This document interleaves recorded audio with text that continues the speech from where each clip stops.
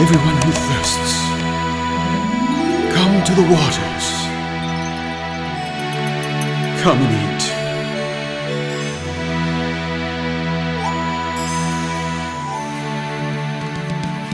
Listen diligently to me.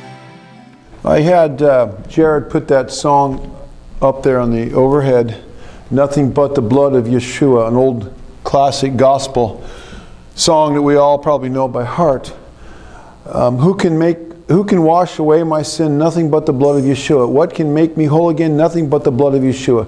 Oh, precious is the flow that makes me white as snow. Nothing, no other font I know, nothing but the blood of Yeshua.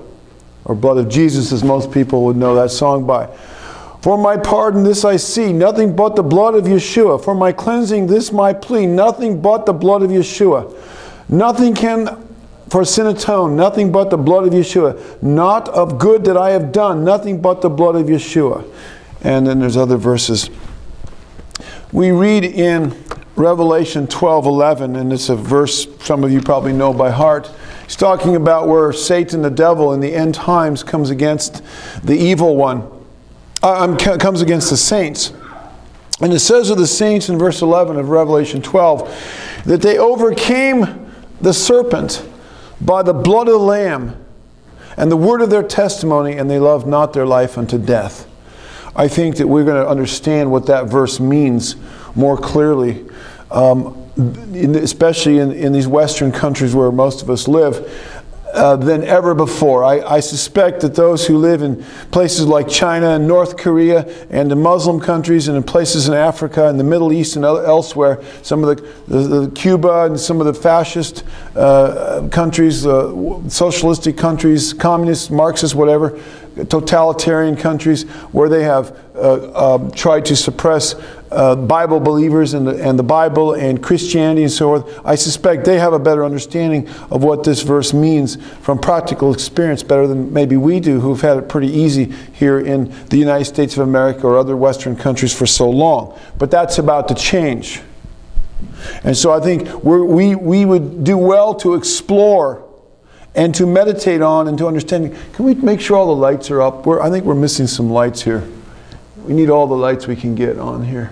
Thank you. Thank you. I think we're going to have a better understanding of what that means. I think that as we hear, much better, even those backlights help. Even, as we go along in our walk, or let's say Christianity as a whole in this nation, mainstream Christianity, I think some of these less palatable things like blood become less politically correct to talk about. We have become, and I don't mean this in any demeaning way. Femininity is a wonderful thing. True femininity as defined by the Bible. But it's not a wonderful thing when men are effeminate. It's also not a wonderful thing when women usurp masculine roles. This is something that's does not fit the biblical paradigm. But I want to say that men, largely speaking, it's been an assault societally on men and upon the head of the family.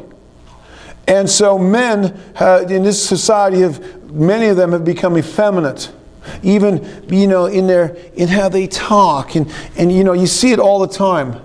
I mean, I was getting some coffee at Starbucks the other day for my wife. And it was on Passover Eve. It was just before Passover started. And I'm in line, and there's this, he's like this, and this guy ordering coffee, and I can't even imitate it. But you know what I mean. It's just this affected kind of a way. And it's probably not his fault. He probably never had a man. And half the people in this state do not have their father. The kids do not have their biological father living in their house with them, or do not know who their father is.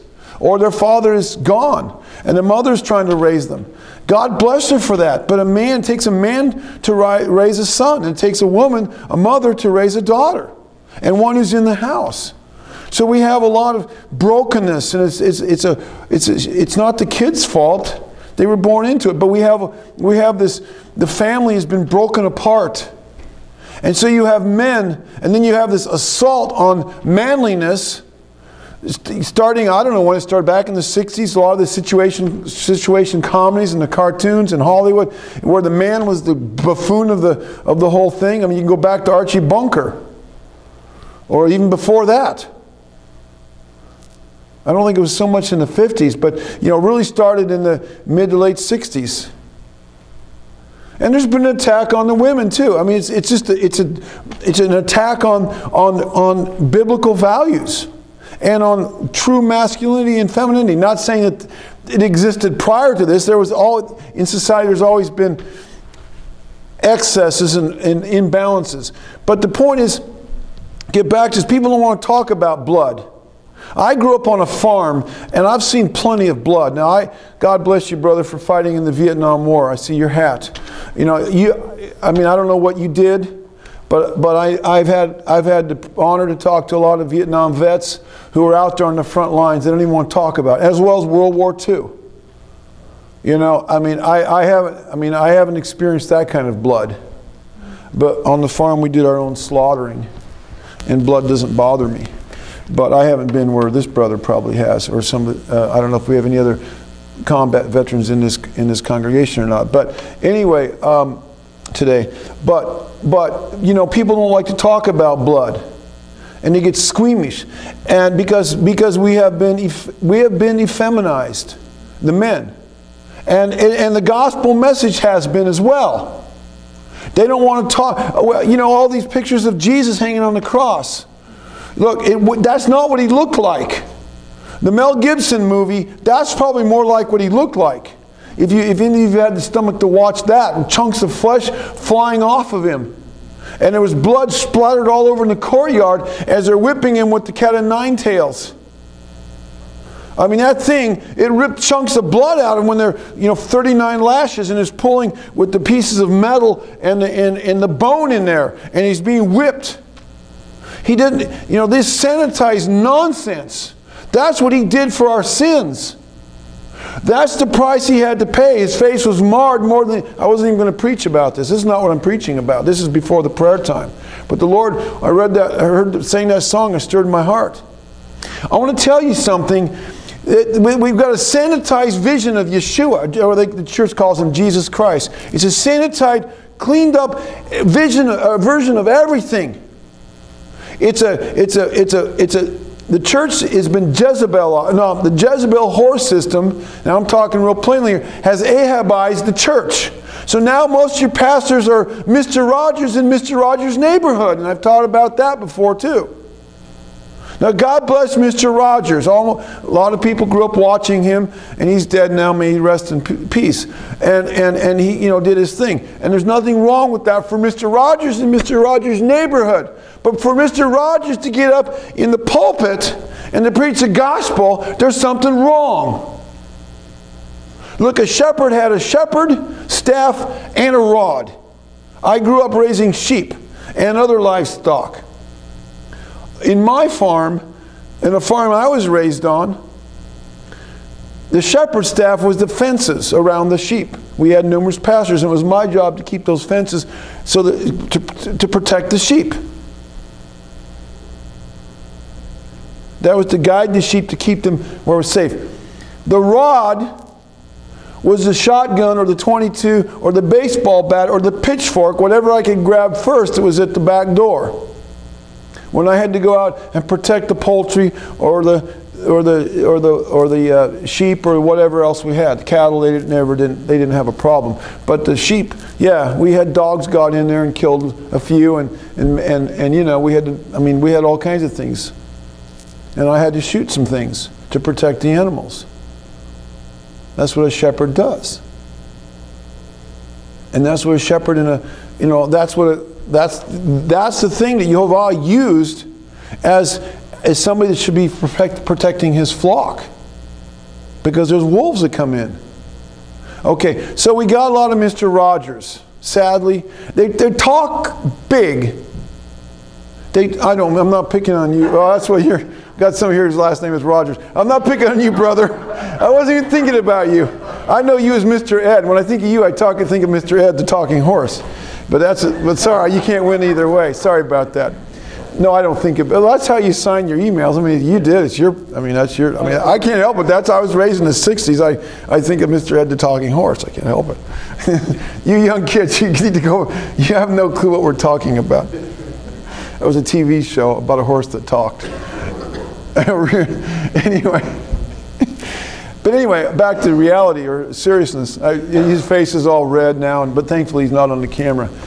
I guess I should be the one to have a red face. But anyway, but I don't shame too easily.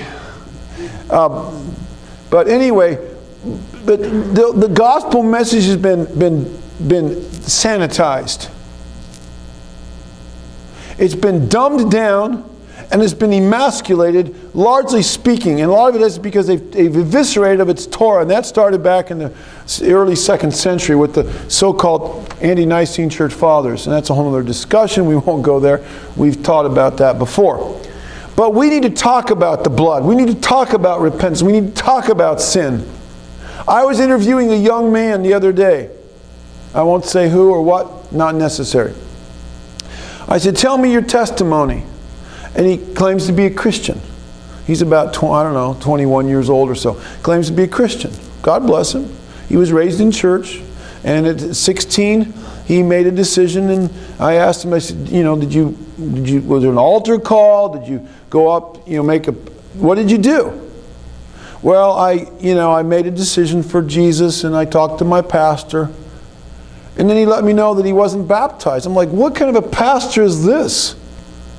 The guy led this young man into salvation as the church understands it, and then he didn't even baptize him for the remission of sins, which is the first thing you're supposed to do. I mean, like immediately was what the gospel. And then I asked him, well, did you repent of your sins? Yeah. Well, yeah. Well, what is sin? He didn't have a clue. He barely had a clue. He was grasping for words. I mean, he was not raised or discipled in any kind of a church that taught him anything. He says, well, it's try to be a good person and do good things, and it's not go like slick. I let him fish around and kind of twist in the wind for a little bit as he's trying to grope, and he said, well, he was searching for words, and I said, well, sin is a violation of the Torah, the law, the 10 Commandments.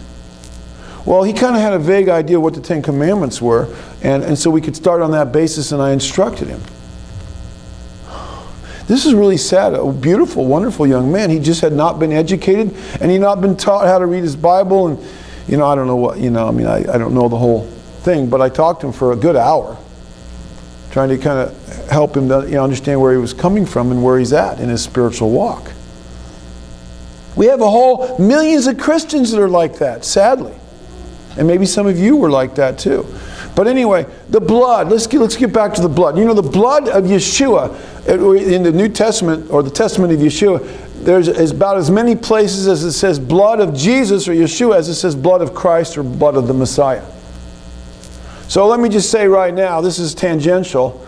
The idea that the Messiah is the divine part of Yeshua, the divine part, and I've heard this, and I've even kind of believe this, and that Jesus or Yeshua is the human part. Now we do believe that he's the God-man, that he's God in the flesh, incarnate. I believe in the incarnation. There's no question about it.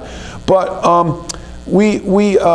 but the Bible talks about the blood of Messiah as well as the blood of Yeshua. Well, the divine part doesn't have any blood. So I don't see the scriptures talking about that, differentiating between the Messiah and Yeshua. It's a miracle how it all came together. It's called the hypostasis, or hypostatic union if you want to use good Christian theology. But, and that's from a Greek word, and I have to remember what that means. But anyway, but Yeshua, there's about 50 references to the blood of Yeshua in the New Testament, the Testament of Yeshua. And if you look them up, all of them have to do with what this song, Nothing But the Blood of Yeshua, is all about. It has to do with redemption. It has to do with paying the price for sins. That's what it's about. Blood had to be spilled. Without the shedding of blood, there is no remission of sins. Hebrews 9:22, based on Leviticus 17:11. Now, don't go down the path like I heard one so-called Torah teacher who is a believer in Yeshua, who's on the radio, and that's all I'm going to say. I heard it with my own ears. I've heard him say this twice. Says that there's other ways to be redeemed from your sins other than the blood of Yeshua. Now this came over, I mean, I heard this last week, this week.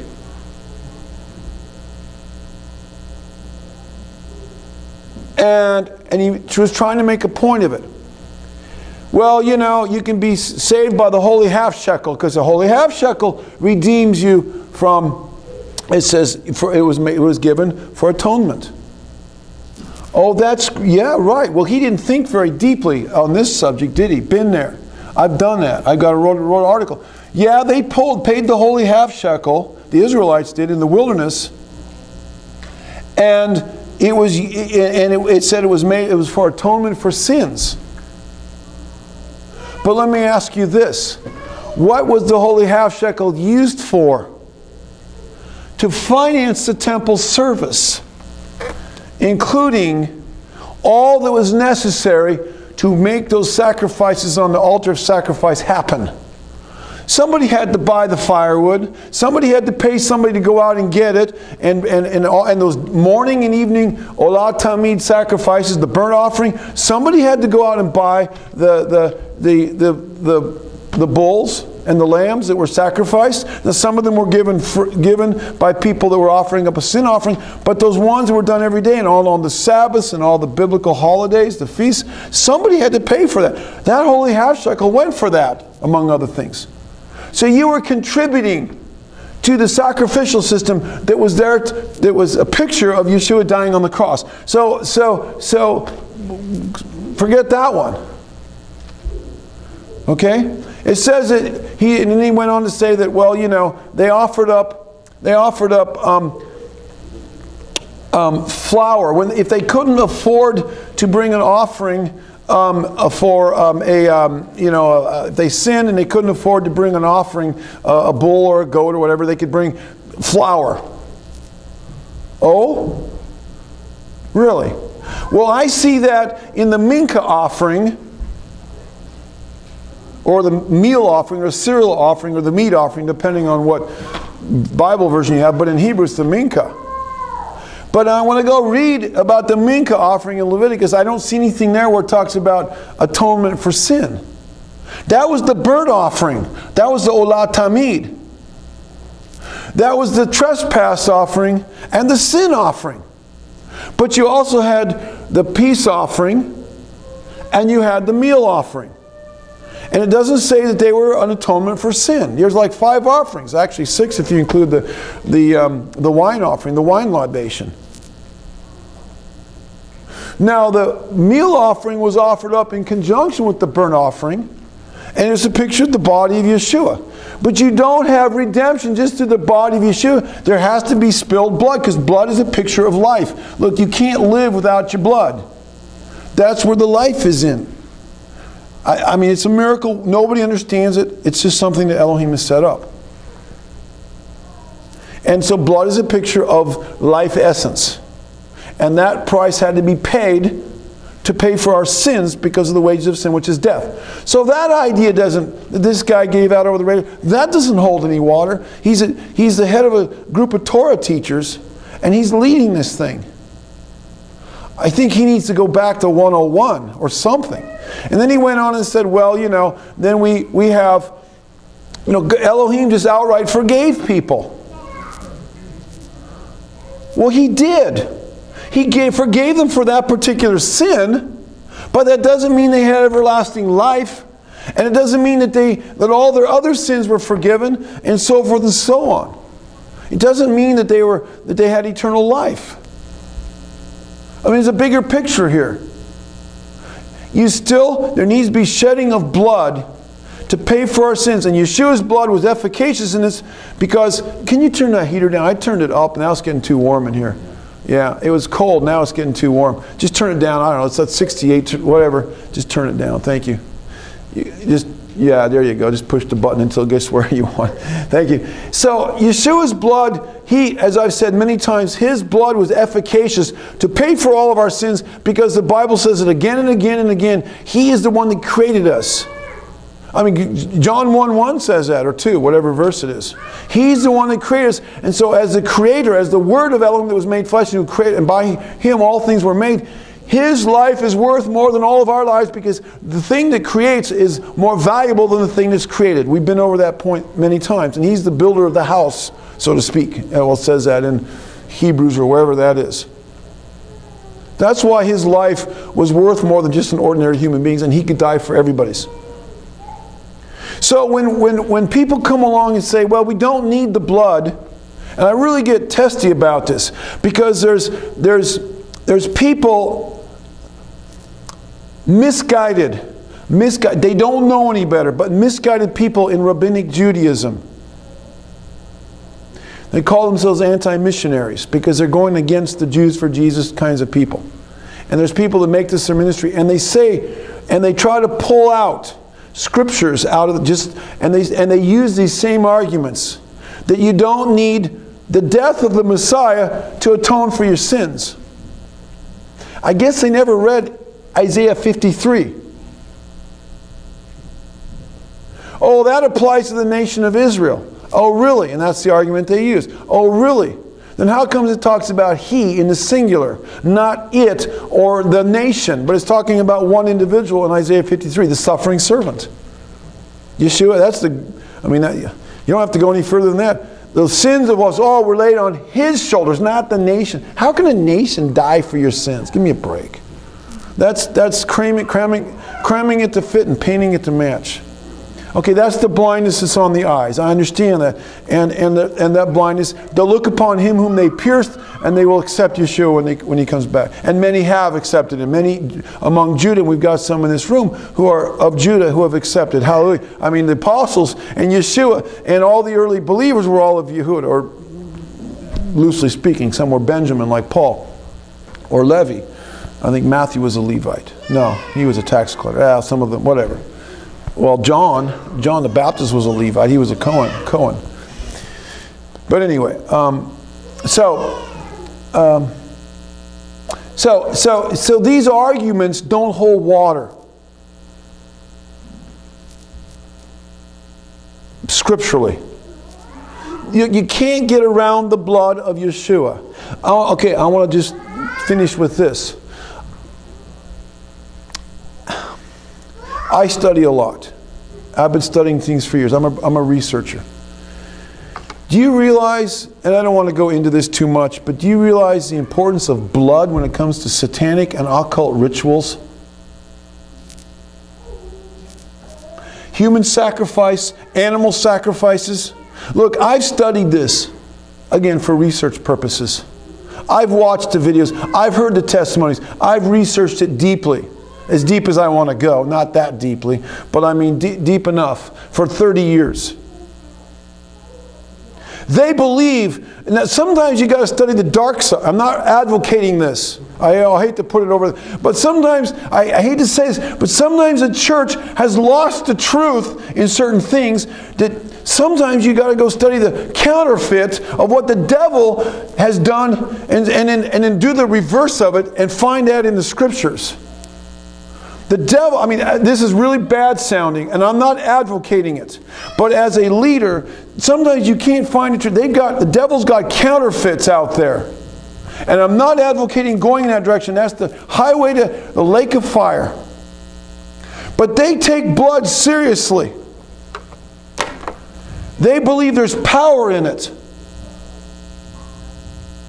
This is really, I'm very passionate about it, if you couldn't tell. They believe there's power in it. They believe that they drink the blood of children and of virgins and of this and of that, that will come into them and they'll get power. And they conjure up demons around, in a pentagram and all this stuff. And it works for them as far as bringing demons. But at the same time, I don't understand it. It's bizarre.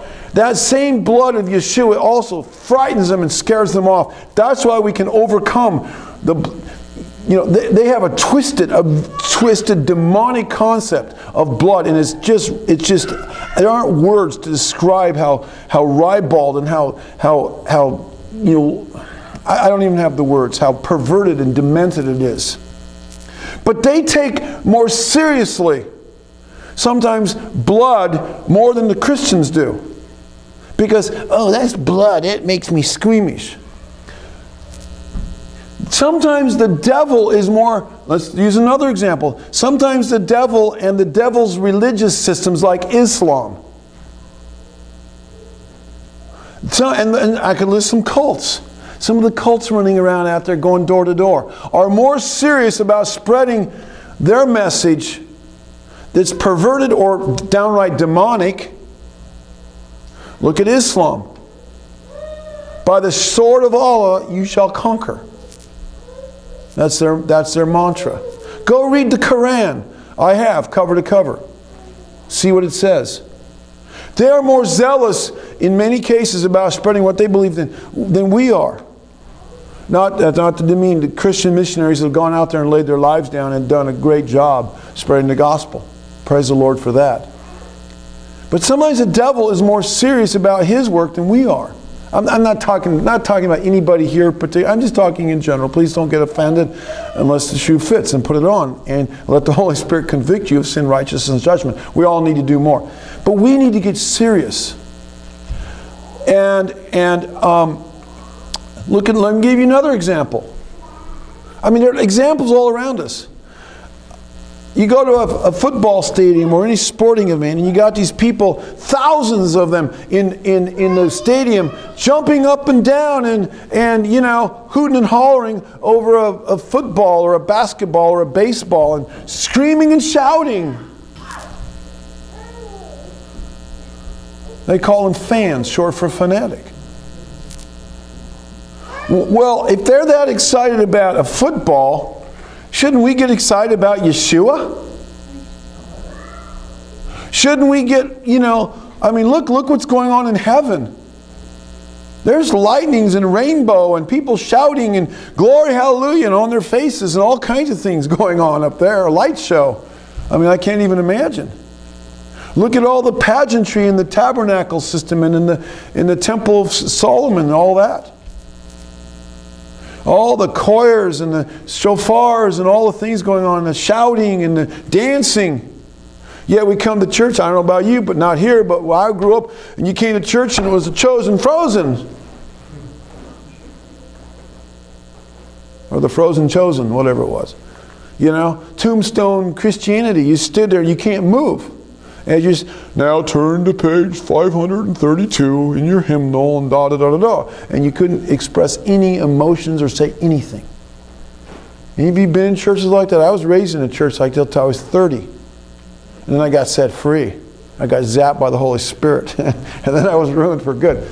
So we need to get excited about these things. There's a lot of things. I could go on and on with examples. But the blood of Yeshua, the blood of Yeshua, let's not take it for granted. It is very efficacious. It is a very serious thing. And like I said, and I'll end with this, Revelation 12:11, they overcame him by the blood, that's the serpent, who's going to make war against the saints. He already is. It's going to intensify. In fact, it says there he's going to overcome them for a while. But then they're going to overcome him, that is the serpent, Satan, the devil, by the blood of the Lamb and the word of their testimony, and they love not their lives unto death. When you love your life not unto death, you will not have fear, because you don't fear death. And that's the ultimate leverage that the enemy has over you, or me, or any of us, is the fear of death. Every human fear, make no mistake about it, every human fear, ultimately, the lowest common denominator is the fear of death.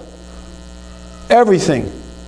We've talked about that before. You boil everything down, it's the fear of losing your life. The fear of rejection, the fear of ultimately losing your life.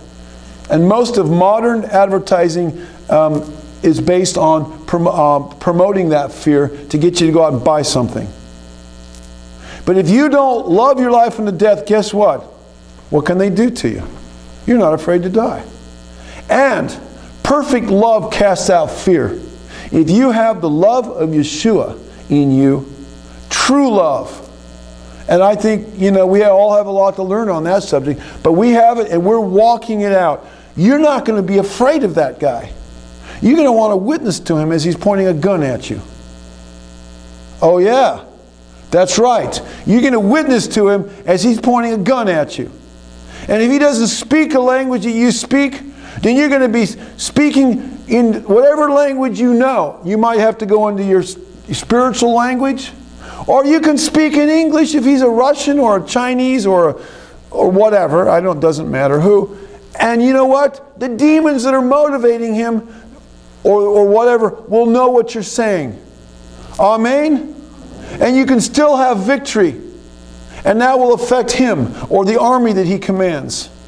Guys, we got to start thinking about this stuff. Because you're not going to overcome the evil one in your own merits or because anything that you do. It's going to be your faith in Yeshua and your testimony. And you don't love your life because you're walking in, not in fear of men, but in fear of Yehovah Elohim. The fear of the Lord of Yehovah Elohim is the beginning of wisdom. That fear casts out, perfect love casts out the phobos. That's the phobos. That's the Greek word, or where we get the word phobia. It casts out all fear except the fear of Elohim. Now, let me just make a distinction here. There is a healthy fear. I'm not talking about the kind of fear that if you look over, you're on a 10-story building and you're looking over a cliff or something. That's normal fear. If you don't have fear in those situations, you're probably crazy. Okay, you need to have fear. But I'm talking about irrational fears. But the trouble is a lot of people take irrational fear and they make that rational, and it's not. It's fear is fear is fear. So there's the irrational fear, there's the normal self-preservation fear, and then there's the fear of Elohim. I want to make those distinctions. And so as times get darker for believers, we're going to need to understand the fear of Yehovah and how the blood of the Lamb and how our testimony all work together in these things so that we can stand strong and be a victor instead of a victim.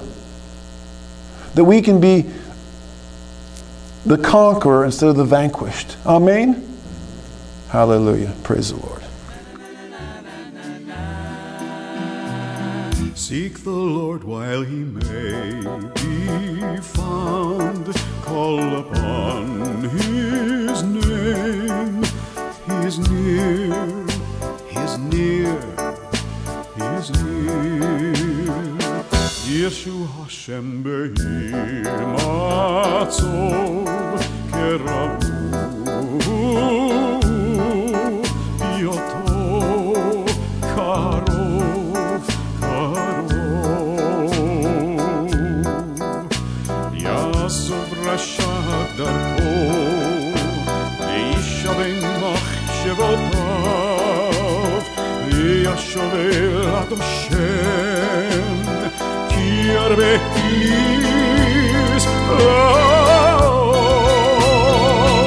Yeshua Hashem behi matzov kerabu yota